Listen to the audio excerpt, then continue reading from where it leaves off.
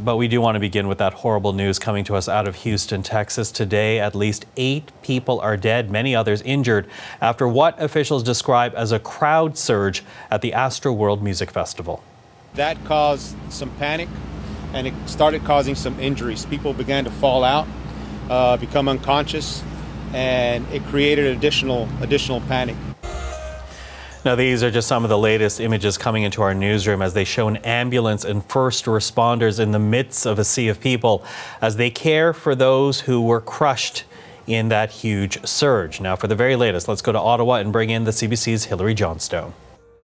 Officials in Houston, Texas say that they declared a mass casualty event shortly after 9:30 local time on Friday evening when they started to realize just how many people had been injured and killed. They said sometime around 9 or 9:15, the crowd started to push towards the stage. They say that some people became unconscious, that some people went into cardiac arrest, and that caused people to panic and continue to push towards the stage even more. As a result, a number of people killed. At least 300 people were treated at field hospitals on the site. And we know from some eyewitnesses that the crowd was densely packed. It was a sold-out crowd of 50,000 people. Here's what one person said.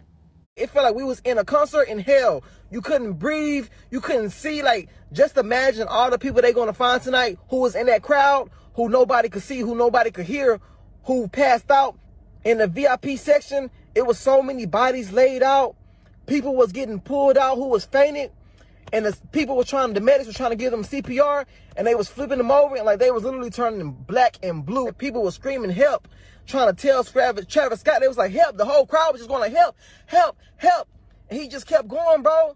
Now, other people who are sharing their experience on social media describe a crowd that was so densely packed that if your arms were up in the air, you wouldn't have been able to put them back down. That's how many people were there.